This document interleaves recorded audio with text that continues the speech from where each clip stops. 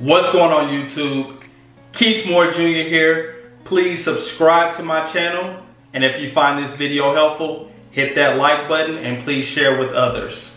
So I just recently moved to Florida about a week ago, and I had to find a new gym home because my gym back in Chicago is only a local gym and they do not have locations out here in Florida. So today I will be sharing with you all 5 tips that I find helpful when searching for a new gym home. The first tip, location. I think it's very important that your gym is close to where you live, because for myself personally, I like to work out in the mornings before I go to work. And if the gym is less than 15 minutes away from my home, then it's easier for me to, let's say if I'm moving slow in the morning or if I oversleep or something like that, I still, have no excuse to miss out on the gym, because the gym is less than 15 minutes away from my home. I can still get there at a, fairly fast time, drive carefully, drive safe. But if the gym is, let's say, 30 minutes away from my home, if I oversleep or something like that, then I don't have that luxury of just saying, okay, I overslept by 20 minutes, that's fine, I'm still gonna make it to the gym in the morning, because for myself and a lot of other people, that can make you late to work.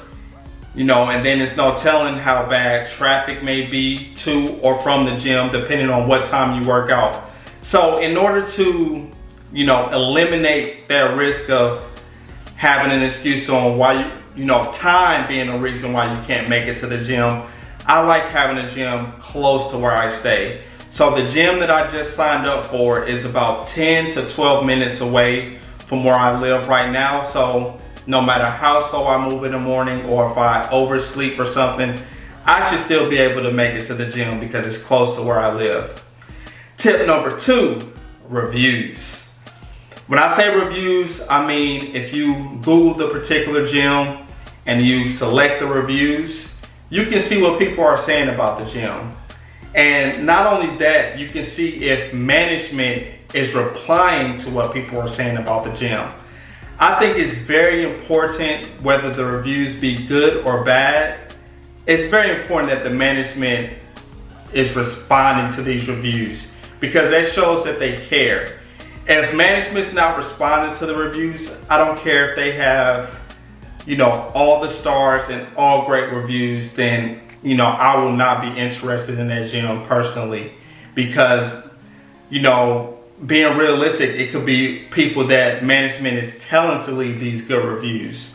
So if they're, not being responsive, then to me, that's a red flag.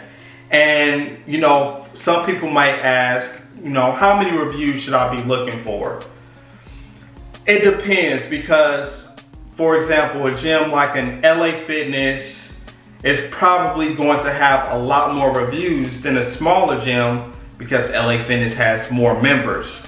So I like to see, a large I look at it from a percentage standpoint versus, a overall number of reviews. I like to see at least about, 80% of the reviews being positive, along with management responding to as many reviews as possible.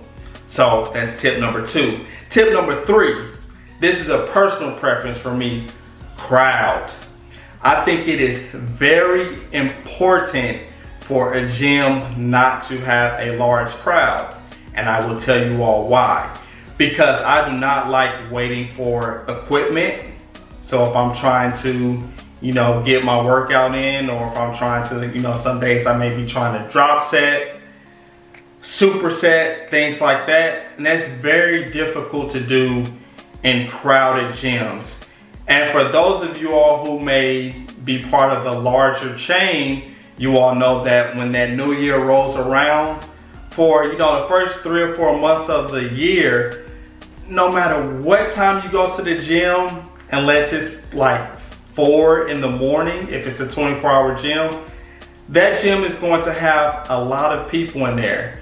So the reason I led off with saying a personal preference for me is because some people like to be in gyms with larger crowds because they like, you know, being able to talk to people, meet new people and things like that. For me, the gym's not for that. The gym is to get in there, get your work done, and get out. And I also find it easier to have a lot of distractions in larger gyms.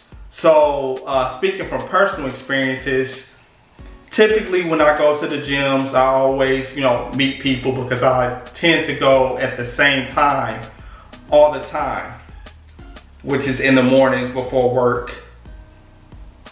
And I'm not saying this is a bad thing, but when I went to, you know, larger gyms and I met a lot more people, it would be a lot harder for me to complete my workouts in the time that I wanted to, because, you know, I'll be working out, and although I may have my headphones in, music blasting, you know, people are always trying to talk and hold conversations. And I haven't mastered, you know, cutting them off so I can continue to work out. So I will entertain those conversations.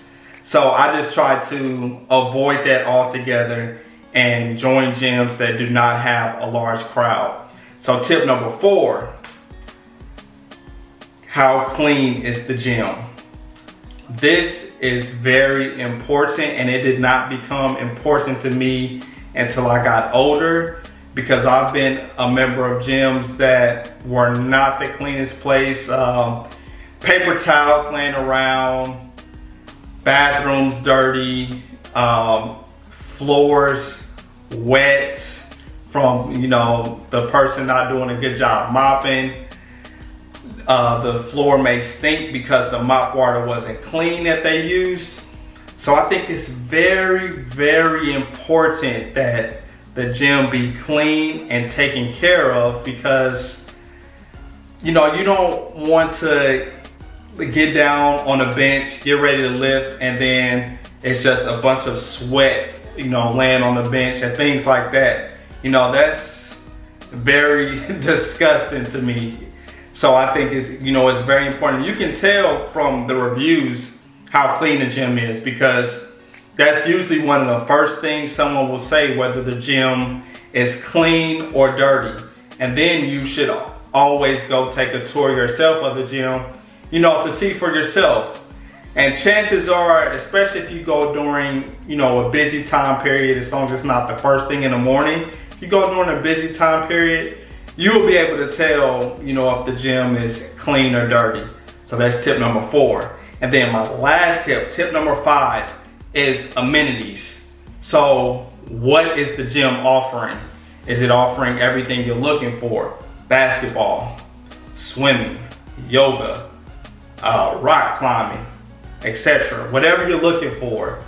For me, the gym I just signed up for, I'm doing, you know, the weights, the gym section, and also yoga classes, which I'll do a separate video on to tell you all why I'm going to be incorporating yoga back into my routine. But I think this is very important, because some people go to join a gym and, let's say, for example, all I want to do is lift weights, but I'm joining a gym that offers everything, but the membership is, let's say, $65 per month. It's probably not the best idea to, you know, be paying that much a month for a lot of stuff that I'm not going to use. Now, some people are lucky enough to where their jobs may pay for their membership, so they're not worried about that. But, you know, that is something to think of. And some people, for example, you may have kids, so you want to go to a gym that has a daycare where they can watch your kids while you work out. So that's something to think about. And also with the amenities, some gyms offer, you know, different, what's the word I'm looking for? Memberships. Offer different memberships based on what you're looking for. So if you're just looking to work out, they may say, okay, this is how much the membership is for you to have access, you know, just to our free weight and cardio area. But if you want to, let's say, add a cycling class, they may add on an extra fee. You know, it may not be all just one inclusive thing, so that's important to ask as well. So those are the 5 tips that I like to use when looking for a new gym. I hope that you all found this helpful. Please like this video, subscribe to my channel, and I'll catch you on the next one. Peace.